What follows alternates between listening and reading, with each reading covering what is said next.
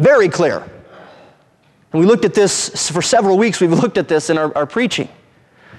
The gospel is the death, the burial, the resurrection, and the ascension of Christ. It is the work that He did to save man's soul from their sin and the penalty of sin. That is the gospel. The gospel is a story. It is a real account. It is something that happened historically, and the gospel is something that is not like a greased pig, okay? We don't have to try to get our hands on what the gospel really is. We know what it is. In fact, the problem is not getting our hands on what the gospel is. It's actually the difficulty we have is obeying it, is believing it, is living it out. But this call to downgrade truth to something minute, something that is not that important, to put truth, and whether something is absolute truth, on the same plane as style, is dangerous, and I say heretical. Yes, I do believe there are differences in style that are not necessarily right or wrong. But when it comes to the truth of what God says in His Word, there is no discussion on whether this is truth. And there must not be a discussion on whether this is truth. We should have plenty of discussions trying to understand it. Plenty of questions in trying to apply it and obey it and come to the correct interpretation of it. But there is this movement, this emergence toward a wholesale evacuation of what is truth. Running from that. And the problem is this emergence is running toward the human mind and understanding to find the answers. The problem is that these people that have asked these questions in what is truth, can we really know truth? Maybe we can't really know it. If they would run to God's Word, God would show them truth. But the sad thing is they've ran to Eastern religions. They've ran to unorthodox, heretical doctrines and teachings and false religions. And most importantly, they've run to their own minds to determine in this postmodern world, this is my generation. I know my generation. We are very much relative. All you have to do is watch TV for 20 minutes to see if man has a relativistic way of thinking. No one's right, no one's wrong. It all depends on your perception. There is no black, there is no white. It's all gray. To this group, we are on a never-ending search for truth. I believe we search for truth, but there's an end. It's not never-ending. It's not found in my mind. It's not found in my emotions. It's not found in what I feel to be the best way it should be. It's found in Scripture. That is where it's found. We know that from the Word of God, and the Holy Spirit assures our hearts of this at the same time. We are not on a search for the meaning of truth. We are constantly and humbly seeking to understand and apply truth. But Jesus said, I am the way, the truth, and the life. You can't get much more definitive than that. That's simple first grade sentences, right? I am the way. I am the truth. I am the life. In Romans, the Bible says, sanctify them through thy truth. Once again, first grade stuff here. Thy word is truth. It's very clear in the Bible. Regardless of what our postmodern culture professes or desires or thinks and encourages the church to think, we can be assured that unless God is an out-and-out liar, we have the truth in Scripture. He says it. In 2 Timothy 3, Paul the aged is giving his protege his final words. This book was probably written around 66 AD. A young preacher and representative of the apostle is faced with the difficult job of keeping the newly formed churches that the apostle Paul helped to plant going in the correct direction.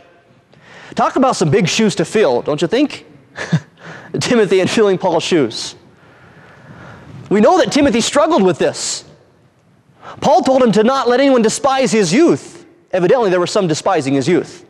Paul told him to take a little wine for your stomach's sake.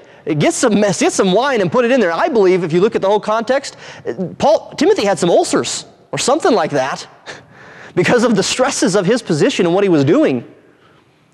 And if you look at the whole context, what he was doing is he had to go, this young man, he had to go and he had to rebuke a bunch of elders and put new ones in their place and give you some ulcers. So Paul says, you need to take care of yourself. You're killing yourself. He has this difficult job, and so the final words of Paul to Timothy is, you continue in the things you have learned, remembering who you learned them from, verse 14. Be assured of who you know these things because you know who you've learned them from. Timothy, you know that the words that I have spoken to you are the Word of God. You know that I'm an apostle and that I have given you something that no one else has except for other apostles. And that is revelation from God. You continue in those things. You firmly believe. You stay steadfast in the things you have learned. And he backs it up and says, because remember, Timothy, from a child, you've known the Holy Scriptures. You know what's really interesting? The original word there, child, brephus, it's always used in the context of infancy. There are several words in the Greek for child, meaning all the way from infant to child to teen to adult. And the one used here is the one speaking of a baby. He's saying, from a baby, you knew the Holy Scriptures. Wait a second, what does that mean? I think that goes back to what we talked about earlier. Chapter 1, his mother Eunice. She obeyed Deuteronomy,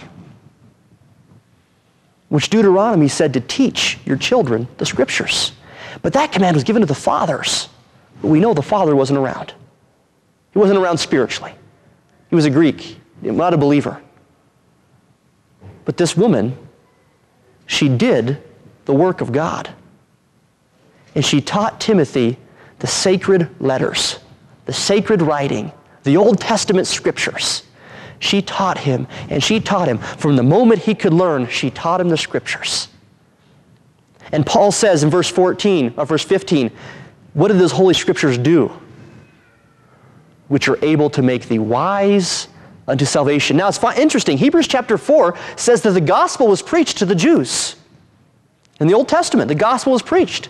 But it says they did not enter into Canaan, the land of rest. It's figurative of rest in Christ. They did not enter into rest. And remember why they did not enter into rest?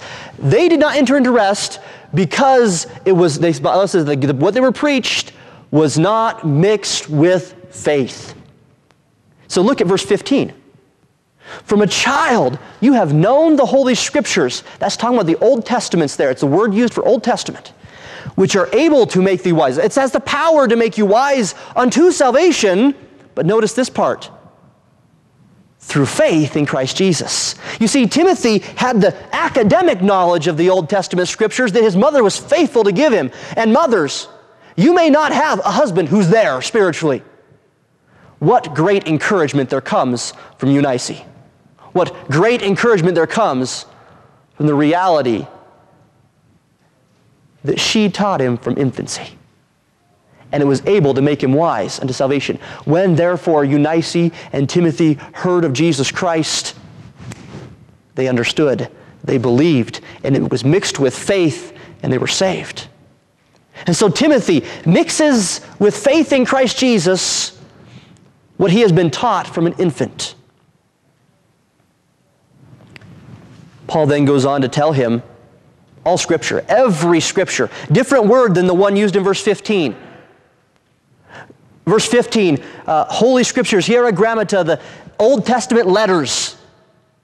This word, graphe, every Scripture, every God-breathed writing. In fact, if you notice, if you have the King James Version, the word is in there, and it's in italicized. Literally what this reads is every Scripture, every graphe, God-breathed and advantageous. That's literally what it reads there. Every Scripture, God-breathed and advantageous. That phrase there, given by inspiration. It's one word. Theopneustos. You care what in the world and who cares? I'm sorry, I do. Theos means God. Pneustos is breath. Every Scripture breathed out from God.